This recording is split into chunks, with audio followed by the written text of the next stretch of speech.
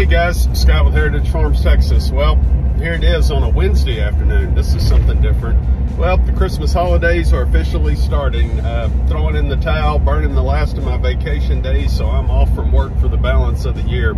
And guess what? We're going to kick it off with a major winter storm. Pretty much everybody in the U.S. is getting a little bit of this storm, but it's coming through here Thursday morning into Friday, and we're expecting some really, really cold temps. It's going to get down single-digit temperatures, but what's bad is we're going to have 40-mile-an-hour north winds, so the wind chills are going to be negative, below zero wind chills. We're just not used to that. Now, luckily, it's not like the February winter storm from 2 years ago, in the sense that we're not expecting any heavy precipitation. We're not anticipating any snow or ice, but we do think we're going to get some really, really bad winds, which could knock trees down. But more importantly, when it's 7 degrees and the wind's blowing 40 miles an hour out of the north, that's dangerous. It's dangerous to cattle. So today I'm coming in, we're going to stockpile everything. So we're going to put out a bunch of hay today. We're going to try to put it out in areas next to cedar tree breaks so the cows can get in the cedars, get out of the wind, and make sure they got plenty. They'll eat more when the weather gets cold, and it's their way of generating heat. So I want to make sure they're stocked up and have plenty of hay to make it. With the holiday coming up and everything, it might be 3 days before I get back down here, and I just want to make sure we got everybody stocked up to survive this storm. So more to follow. We'll give you a couple of little clips. Okay, well, what are we doing? We're getting ready for the winter storm. So that way is north, but if you look around today, it looks like a beautiful day. Look at that pickup truck carrying hay, man. Every cowboy around is getting ready, because tomorrow morning it is going to be dropping like a rock with strong, strong north winds, single digits. We're in a world of hurt. So what am I doing? I'm putting out hay, really stocking the cows up. They go through about a bale a day at this location, but why did I pick this spot? Well, the reason I picked this spot is it's down here by the woods, so when the winds are really howling, the cows can get down in the woods, stay a little bit warmer.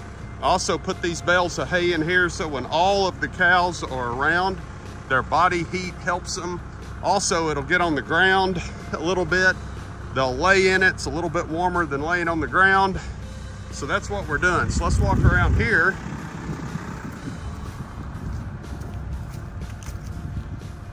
There's another little area over here. And you can see we kind of took the same approach. This little area in here is kind of protected. It's a little higher ground. Hey girl, what's up?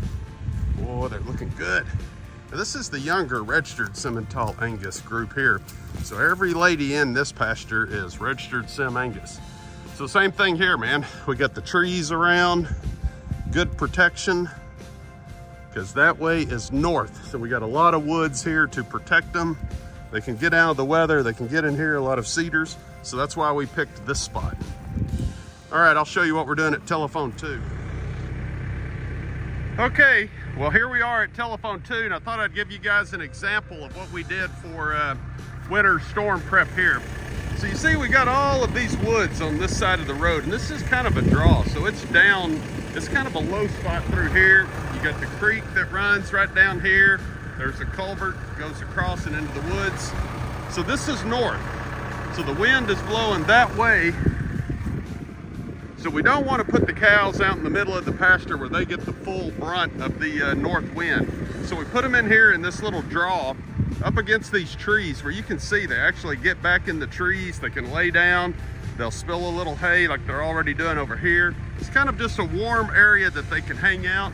Hopefully the wind's coming from the north. The trees will block it, and they'll have a little bit of protection down here. Hey, at the end of the day, man, they just have to survive. But anything I can do to help them, I'm gonna do it. So we pretty much, this group is going through a bale of hay every single day. So we got 5 bales out. Hopefully that'll get us to Christmas, or get us past Christmas, we'll see.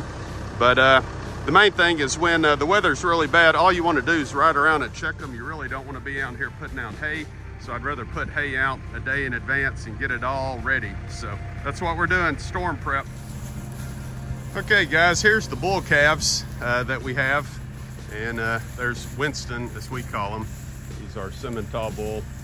And one of the things I really haven't told you guys is, I've told you before that we're into registered Sim-Angus Angus, but my philosophy on this is I don't want a lot of Simmental. And what I'm looking for is basically that crossbred figure. And Simmental's got just a slightly little bit larger frame. And for a weekend rancher who's only here on the weekends, I don't want to pull any calves. And my experience has been with some of the smaller Angus ones, you know, you got some problems, you know, every once in a while having to pull a calf. Well, you get a little bit larger frame on them. You don't have to pull as many calves. They got a bigger pelvic score. And look at that guy. He has got a good pedigree also. These are all out of a Hooks Beacon granddad, if you want to look at that, or I should say, yeah, granddad. There's the dad, duh.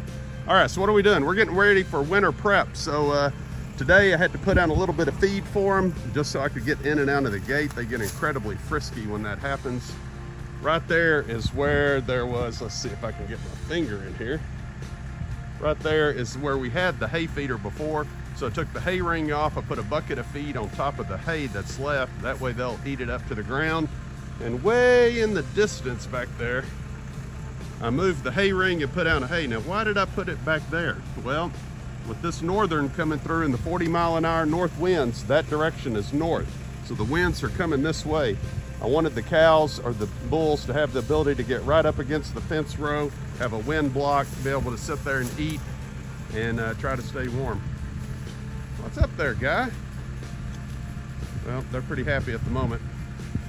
Let's see, that one walking over towards the big bull, he is the youngest one in here, and he is by far the youngest.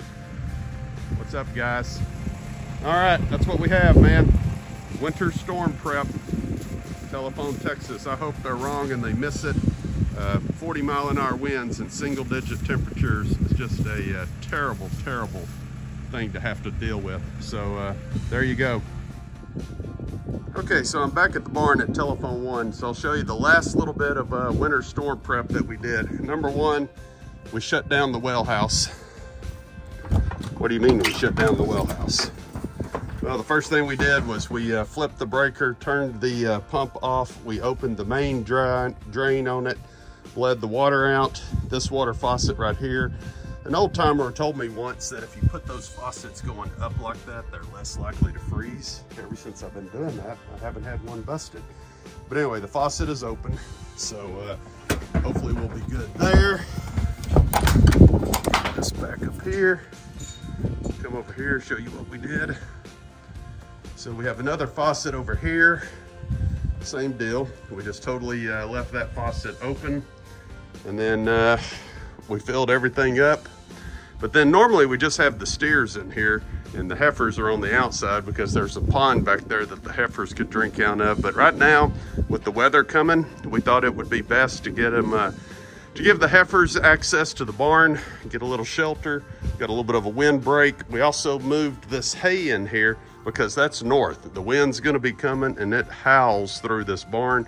So having the hay there is a little bit of a wind break, slows it down a little, or at least in theory, that's the plan. So that's what we're doing.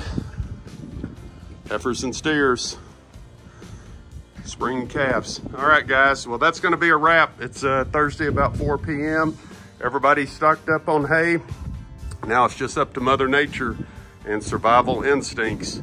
As always, glory be to God. Leave us a comment. If you're new to the channel, please subscribe. And hey, tell me what you guys do if you have cattle for winter prep. Love to hear from you. And if we don't speak, Merry Christmas and Happy New Year's.